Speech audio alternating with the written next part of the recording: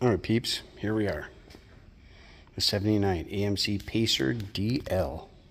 I know what you're thinking. Wayne's World. It needs to be a different color. And it needs a licorice dispenser up on the roof. One thing I'm sure you guys don't know, I believe it's this one, is that the rear quarter glass is different. I think the rear glass here is different than on the driver's side or on the passenger side. Wonder why the handle's up here. Strange.